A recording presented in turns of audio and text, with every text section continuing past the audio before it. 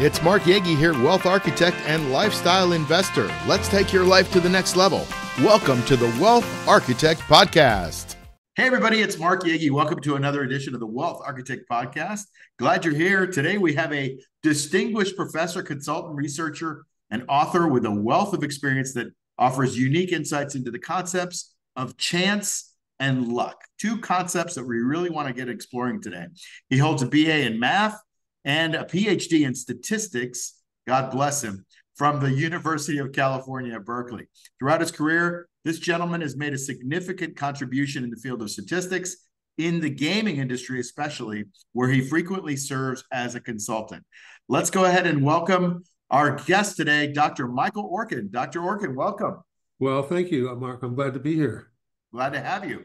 And so you got into this science of chance and luck. Why don't you tell us a little bit of the backstory about how you got into this particular fascinating field? Okay, well, I started out as a math major at UC Berkeley a long time ago, and I was planning to just go into programming. I'd worked for IBM over the summer, but then when I was a senior, I took a probability course with a professor who was very inspiring, and he asked me if I wanted to go to graduate school. So I said, well, I'm not sure.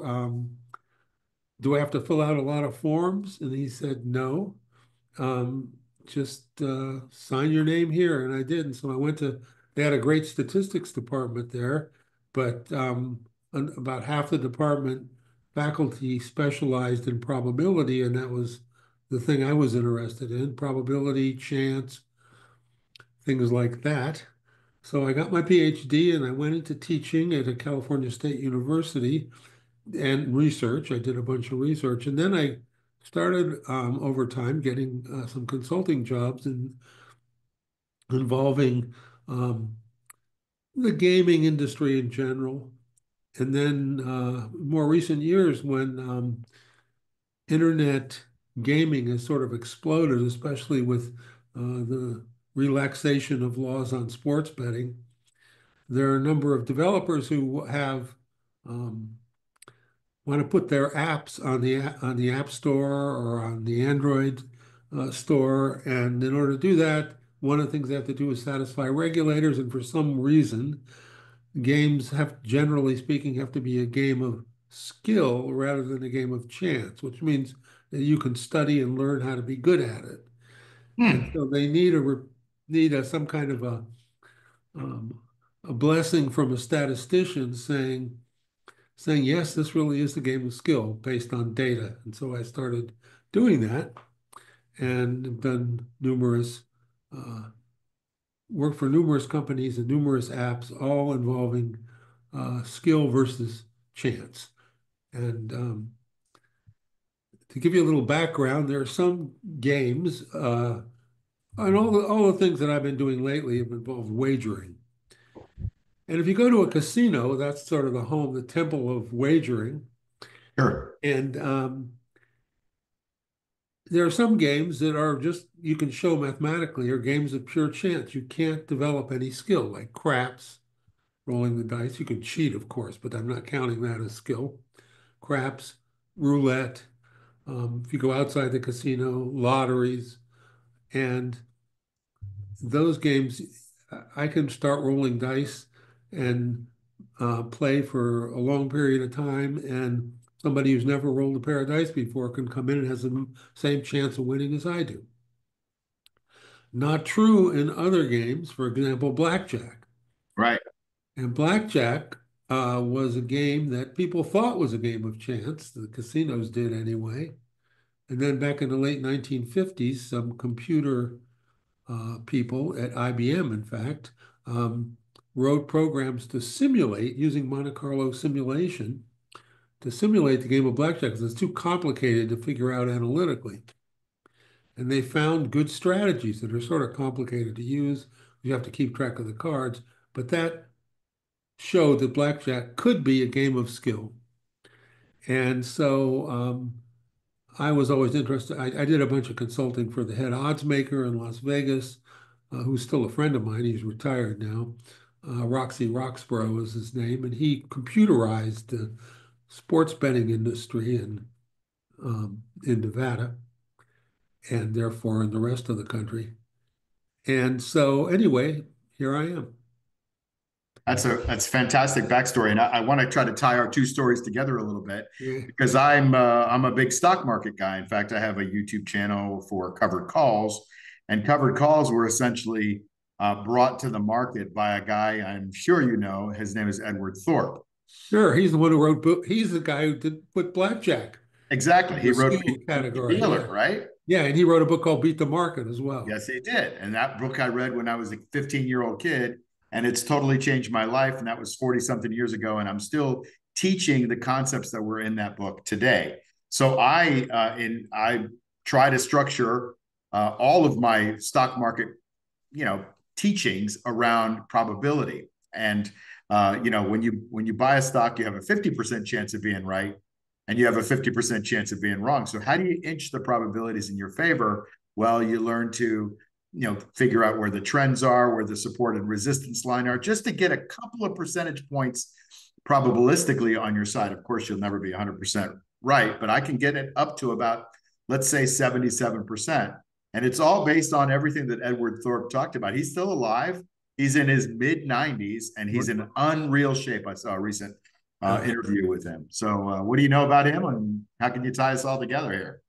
Well, Ed Thorpe was a professor, math professor at UC Irvine, and he wrote the book Beat the Dealer. That was his first book about blackjack strategies, which involved putting the computer simulations that the IBM folks did into a form that anybody could look at and develop what's called a card counting strategy in blackjack. And he tested it before he wrote the book, and he went and won a whole bunch of money in a couple of casinos. And you in getting and having a good blackjack strategy, you have to do the same thing that you were talking about in the stock market. Namely, you have to get a situation where just a little bit better than 50-50 in the case of blackjack, Right. because the odds are generally 1-to-1, not always. And so if you get something slightly better, and he did, his strategies gave the player the player who could keep track of the cards as they were dealt out of the deck, not an easy thing to do in a crowded casino, gave the player about overall average about a 52% probability of winning. Yeah, And that's enough, provided that you have a good money management strategy. that's right. Now, that's tripped up a lot of smart people over the years because they think, hey, they have what's called positive EV. EV stands for expected value. Right. Hard to compute. It's easy to compute in the casino. It's much harder to compute out in places like the stock market, because things keep changing, and some of the probabilities are estimated. You can't compute them easily, but still the same principles apply. And expected value is your average winnings in repeated play. And if you do the same thing over and over again by the law of averages, you can show in some situations that on the average you'll do well or you'll do poorly. Like if you bet on 7 and craps over and over again, you'll lose about 17 cents for every dollar you bet in the long run. So there's a missing factor here, and that is luck. So Yeah. luck means that you can actually win in a game with negative EV, or expected value.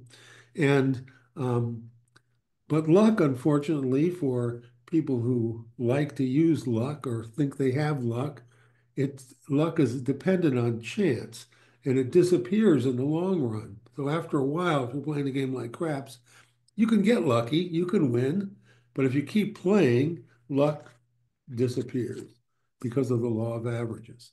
And so what I mean, that's sort of a strong statement. What it really means is that as play progresses, then eventually fewer and fewer people will be lucky. And Right. if I play and I get lucky, I should quit, because if I do, in a game with pure chance, because after a while, eventually, whatever that means, but eventually my luck will disappear. Yeah. And so some people are experts at finding situations in the real world that have positive EV, that is, gives them a positive average return over time. And so, unfortunately, that's not enough. And a good example of that, which is, I have a chapter in my book about this, is the well-known SBF, Sam Bankman-Fried, Sure. who is now unfortunately in prison, or fortunately, whatever. I'm not going to talk about legal issues, but there was a guy wrote a book about in which he had many interviews with SBF before he got in trouble, called Number Go Up by Zeke Faux, F-A-U-X. And in those interviews, the Sam Bankman-Fried liked to talk about positive EV. He went to MIT, has a degree in math and physics, smart guy. But here's what he would do when he spotted, and it's not so clear cut in the crypto world or in any world not inside a casino, but he would think he had positive EV because he was smarter than everybody else. Right. And well, maybe he was. I'm not going to contest that. But unfortunately, when he would find positive EV situations, he would bet everything. And you can't do that because even in a situation like what you were talking about with covered calls or what I was talking about with blackjack, if you bet everything you have each time that you bet, and you even if you have positive EV, there's a pretty good chance that you'll lose some of the time. And as Yeah. soon as you lose, you'll go broke. Because you lose it all. You lose too much. That's right. That's the So Kelly. I think I studied the Kelly criterion, that's right? right. That's right, Mark. The Kelly criterion is sort of the benchmark of good money management strategies, and it's called a fixed fraction strategy, which means you always bet a fraction of the amount of money you have. So the more you have, the more you bet. The less you have, the less you bet, and it protects you against going broke in situations where you have positive EV. And if you keep playing, you'll do okay. You'll win.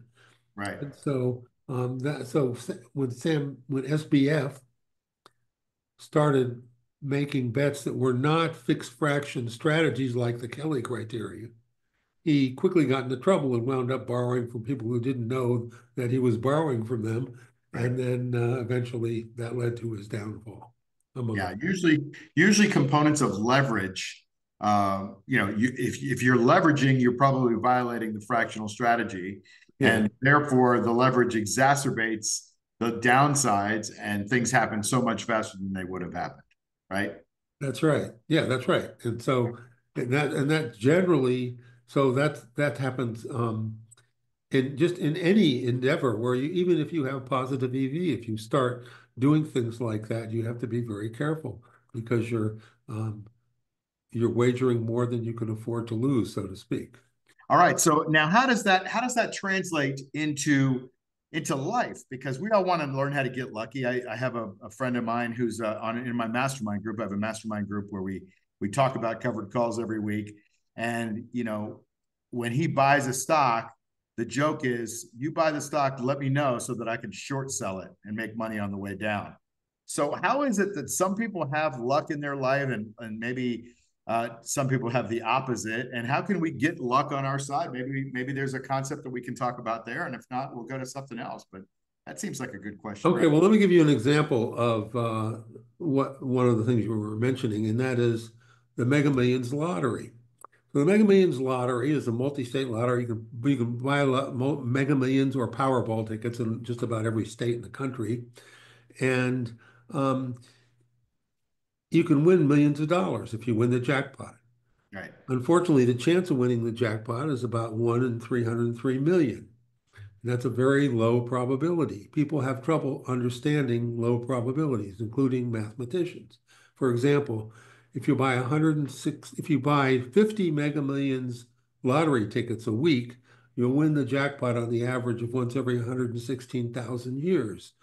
If you have to drive a mile every time you buy a Mega Millions ticket, you'll drive an average distance of 633 round trips to the moon before you win the jackpot. And one other analogy, if you know one person in Canada and put everyone who lives in Canada, everyone in Canada's name on pieces of paper, put it in a giant hat, close your eyes and draw out a name at the same time buy a Mega Millions lottery ticket, you're 9 times more likely to pick your friend's name out of the entire population of Canada than you are to win the jackpot. Well, that's interesting. It helps understand low probabilities, but a natural question arises, and that is, how come there are winners if the chances are so low? And in fact, there are winners. Every few weeks, there's typically a jackpot winner. And if there's a long period where there's no winner, then the jackpot builds up and more people buy tickets and then someone wins. That's right. So how come that happens? What's the explanation? What's the natural phenomenon that explains why there are jackpot winners in the face of such uncertainty? And the answer is because so many tickets are sold. And in a word, that is opportunity. That translates into other things. Luck is an opportunity-based phenomenon. If something's very unlikely, it'll happen. In fact, two statisticians named Percy Diaconis and William Mosteller many years ago called this the law of truly large numbers, which was, paraphrasing, given enough opportunity, any weird thing will happen just due to chance. Right. So if you're interested in being lucky, you have to really be a part of the opportunity. With the Mega Millions lottery, for every lucky winner, there's a group of about 303 million unlucky losers. And now that fluctuates from time to time, but we're talking about long-term averages. So you can't, so the definition of luck involves chance. Luck is a phenomenon that's chance-based. If you have skill, that's a completely different thing. Luck is different from skill. And so if you have in your daily life, if you keep doing things and you have you protect yourself against going broke, which everyone should do, then you will get lucky from time to time. But there's no way that you can use skill to influence that. Interesting. Hey, it's Mark Yegge here to tell you about our cash flow machine trading program that's designed to teach you how to make safe, reliable income. Now, we shoot for 2 to 4% a month of income and growth in your portfolio. And we have courses to teach you how to do this yourself or inside a mastermind community. And the best part of that is it only takes about 20 minutes a week to implement.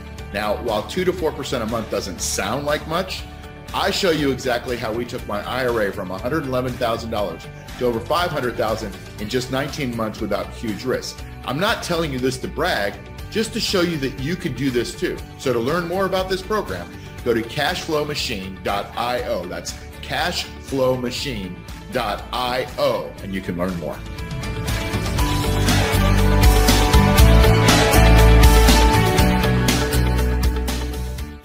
My dad and I used to have a debate. We lived in Florida, and there was this new thing called the Florida lottery. And he says, I think I figured out how to beat the lottery. Well, we had two discussions. One of them was to buy every ticket. And, you line people up, you have them, 24 hours a day buying tickets at all the different 7-Elevens or whatever. And, if you were the only winner, then you had a lock on winning the lottery. And if you spent less, then you obviously won. Problem was, if you had two winners, then it totally defeated the whole thing.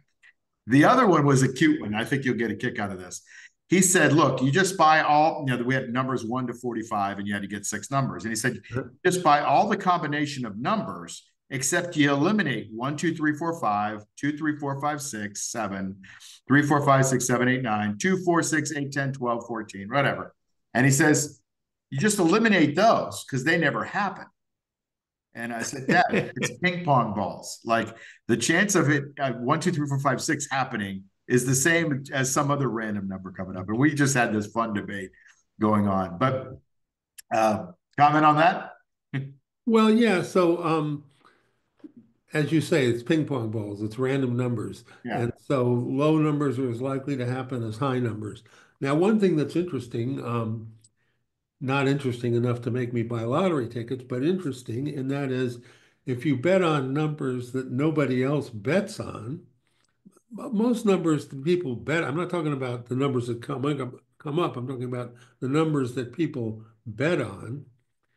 Typically, they bet on lucky numbers, birthdays, things like that. Yes, So if true. you bet on, so 7, 13, if you bet on numbers that are not like that, not lucky numbers, not well-known lucky numbers, and not birthday numbers, which are 1 through 31, we're talking about day of the month, then your chance of winning is still the same. But if you do win, you're less likely to have to split the pot with somebody.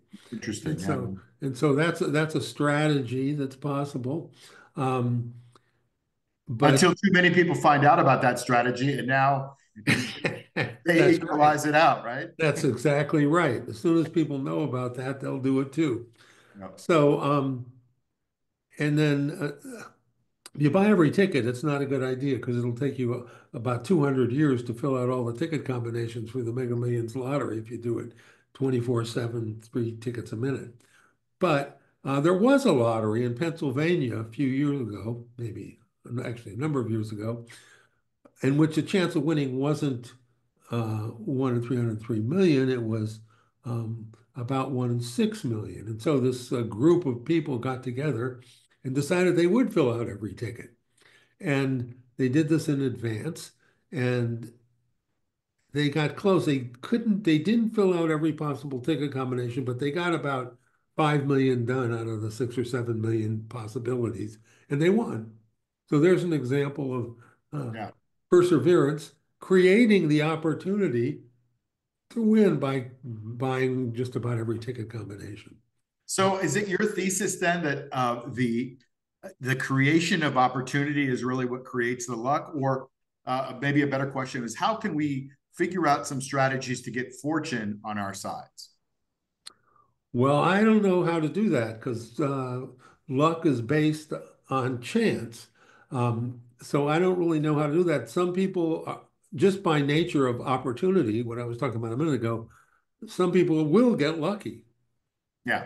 and others won't.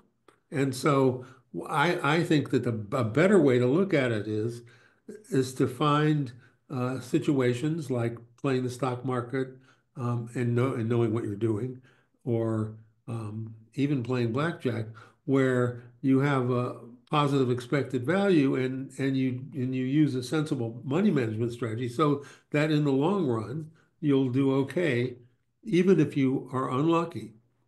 Luck doesn't really factor in. Well, it factors in it in the short term. Um, if you don't do that, then you'll get lucky maybe, but then you'll get unlucky because luck is something that we can't control, and Yeah. it's a part of everyday life. And so I think people uh, should be happy with luck because luck has brought us to where um, genetic mutations and other random features of genetics have brought us, that's what makes survival of the fittest possible. And so we're we should be happy to live in a world with so much randomness and to be who we are. But again, you have to sort of protect yourself because yes, you might get lucky.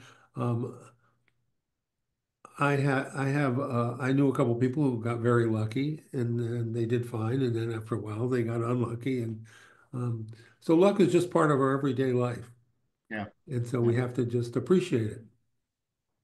And I heard a long time ago that this Chinese symbol for luck is preparation over opportunity or something like that. So I think the way that we can get fortune and luck and chance on our side is to prepare, to do our homework. I mean, uh, if I had a chance to win $100,000 by hitting a hole in one, I certainly wouldn't go out there without practicing, right? So the practicing gets the luck at least in my favor, so that maybe I have a chance of rolling one of those shots in versus not being able to hit the ball at all if I didn't know how to play golf, right? Well, that's right, and that's an important point, namely that even if you're skilled and you learn a skill in something, luck is still involved in some way or another, maybe less so, but that's exactly right. If you develop skill and do the things like what you were saying, then when luck does enter into the equation, it's probably going to be on your side, Right. um, or at least not hurt you too much if you're unlucky. You have to be prepared to stick it out. Um, It's really a fascinating topic because you can go in so many ways, and there are people that don't even want to take chances, right? There's the risk right. averse people, and then there's the risk taking people, and I'm still not sure who does a better job. I'll give you an example. I have somebody that what used to be in my mastermind group, and this person learned about all of the covered call strategies that I had, but every time there was an opportunity, the person would get scared and go to cash.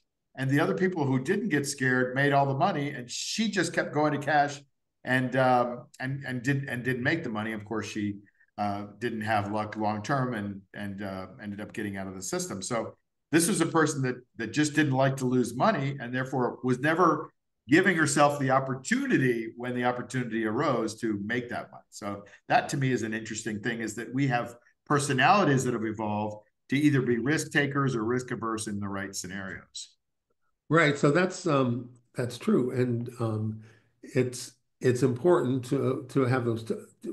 If you're especially if you're risk averse, to have these two uh, facets to your strategy. That is, finding positive expected value, and then having using the Kelly system or some other system to manage to have money management.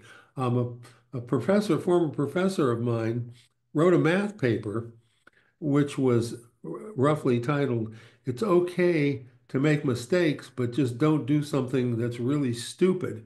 And that was sort of a generalization mathematically of this idea of not betting too much money um, if you have a good opportunity, because then you'll go broke before you get a chance to succeed. Right. Right. Amazing. Amazing. So listen, Doc, how can people find out a little bit more about you? Maybe read your stuff, uh, figure out a way that they can go a little deeper on this concept that you have mastered. Okay, so the name of my book is The Story of Chance, What's Luck Got to Do with It? You can get it on Amazon. You can get it on the Barnes& and Noble website. You can also go to my LinkedIn page, Michael Orkin, and you will find more about the book and more about me.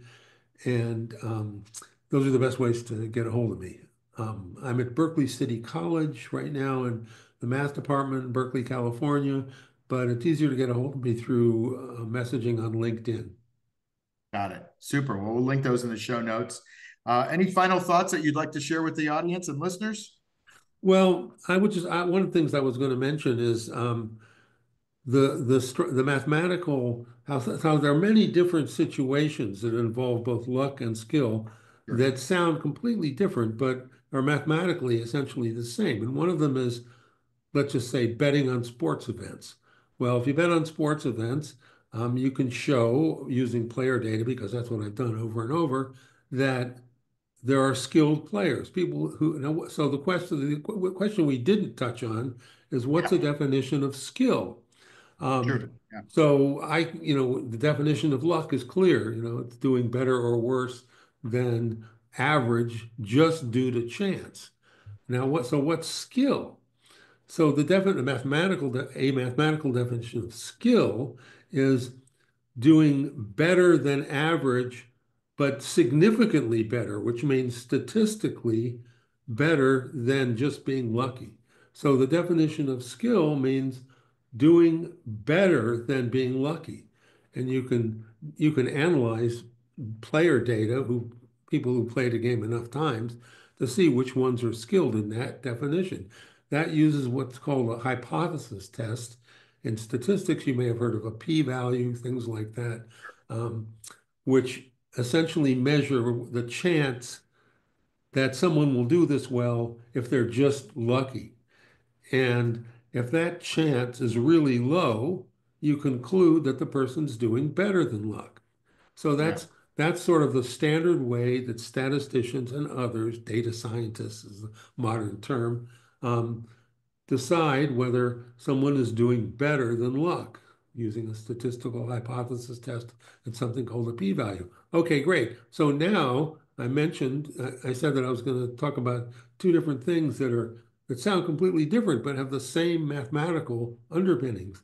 The other thing is accident proneness. How do you decide if someone's accident prone? Well, what does accident prone mean? You would think, I mean, there's a lot of controversy. Thousands of papers have been written, and the insurance industry has its own definitions, like having a predisposition to accidents, whatever that means. But I think everyone can agree that you don't want to get dinged on your insurance because you were unlucky. You should be doing worse than that. So it's like the opposite of the sports betting thing.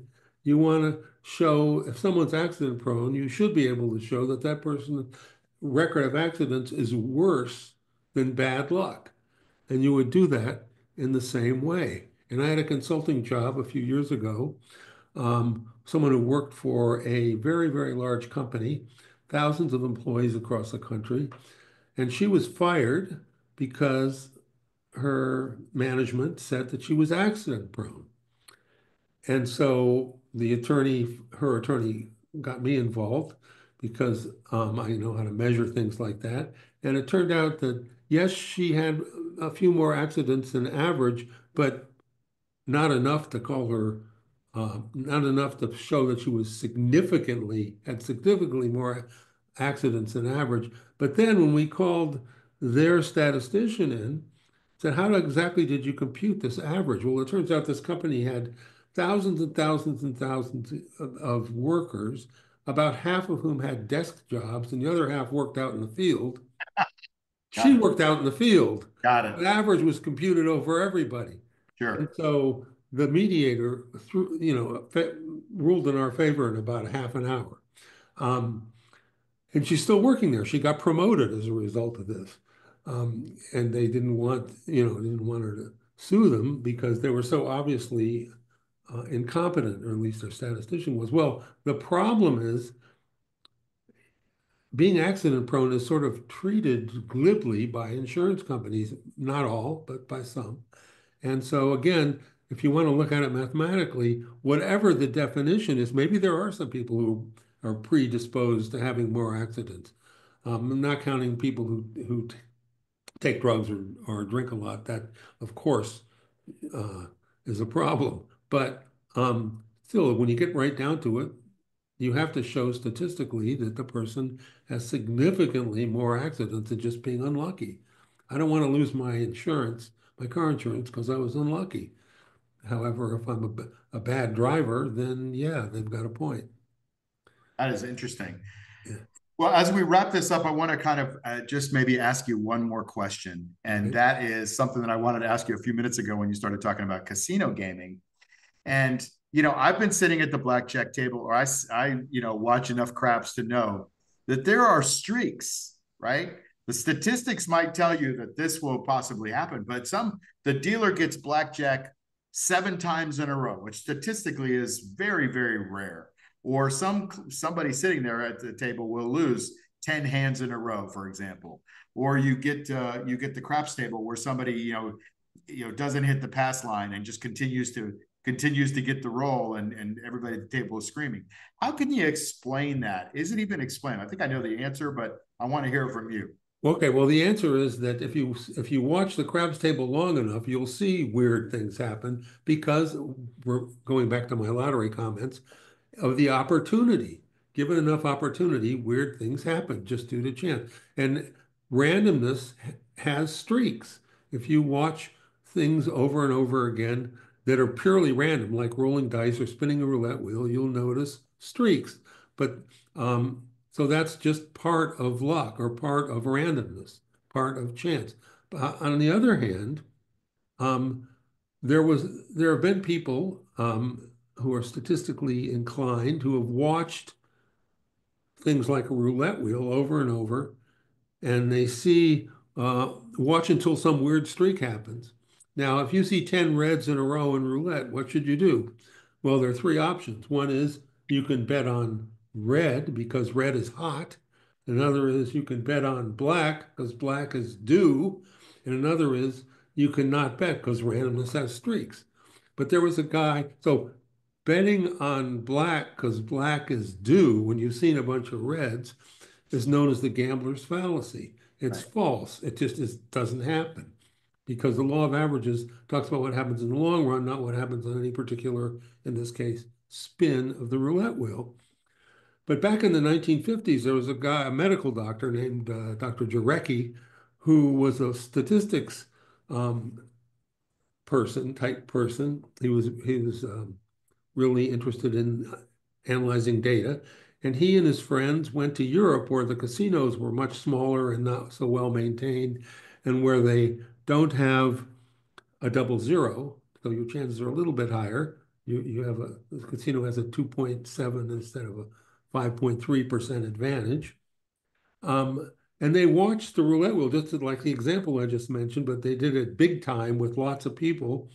And they collected lots of data on these roulette wheels in small casinos, and they found that some roulette wheels were unbalanced or warped or not properly maintained. So that's like my simple example. If you see 10 rims in a row, bet on red because there's something wrong with the wheel. Well, now, my example is very simple and is almost surely not the case, but these guys did much more analysis and actually found some roulette wheels that were not properly maintained and were not evenly balanced. So there's something wrong with the random number selection. And they actually won a whole bunch of money. There was a New York Times article about them and everything. There have been a few people in recent years who've talked about doing the same thing, but it's much more difficult nowadays because things are better maintained. Before Edward Thorpe wrote Beat the Dealer, he actually figured out a way to beat roulette in the casinos, which I've never been able to. He had some kind of rudimentary computer where there was somebody else that was helping him, and he got banned from the casinos for the first time before he wrote the blackjack stuff. I think he was looking for inconsistencies in the roulette wheel itself, which is sort of like the story that I told. It was where the ball exited the drop, the slide before it ended up going in, and he figured out. Oh yeah, right. So there's yes, that's right. So what Thorpe did, I believe, was what he did was he had some kind of a device where he could measure how fast the wheel was spinning, how fast the ball was rolling, and could tell when the croupier dropped the ball in the wheel, then he could estimate where the ball would land. It's just amazing to me. Yeah. So yes, and they did kick him out for that because he was using equipment, he was using a computer to figure things out that he wasn't supposed to do. Right. He was ahead of his time in a lot of respects. So it's a fascinating subject. I see why you do what you do. But listen, thank you so much for your time and your wisdom. I really enjoyed the conversation and certainly appreciate your being on Wealth Architect Podcast. So thank you, Dr. Michael Orkin. Thanks, Mark. Anytime. And for those of you that are listening and watching, remember what I always say: never give up your power in your health, your wealth, or your time. And I'll see you next time on the Wealth Architect Podcast. Take care. You've been listening to the Wealth Architect Podcast with Mark Yegge. Follow us on iTunes, Spotify, or wherever you get your podcasts. Like and subscribe on YouTube. Share and tell your friends. See you soon.